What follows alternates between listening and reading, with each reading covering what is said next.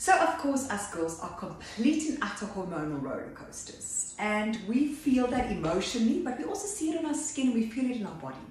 I wanted to share with you today, this morning, about 4 or 5 hours ago, I applied a chemical sunscreen which I use every single day. I always use it on my neck and my chest because it's not tinted, and I also use it on my arm area. And 4 hours later, I started noticing a bit of redness in the neck flaring up, you can see that, and specifically on the chest area here. Now, that doesn't mean to say that I'm now all of a sudden allergic to a chemical sunscreen.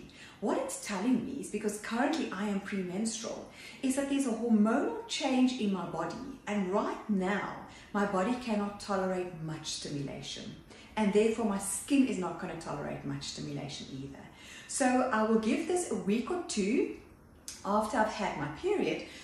Chances are I'll be absolutely fine using this product again. So this is a typical hypersensitivity, and this is due to internal imbalance in my body and not my body not being super happy, and then putting a stimuli on the skin, and the skin is now reacting. So I'm not now allergic to this chemical sunscreen, but I am hypersensitive. So next time I need to be aware of the fact that I'm premenstrual or on my period, I might be a little bit more sensitive. And this doesn't happen every single month. But I want you to understand that sometimes when your skin is irritated, it's not related to the product. It could be an internal factor or an external factor that's not product related that's causing a sensitivity on the skin.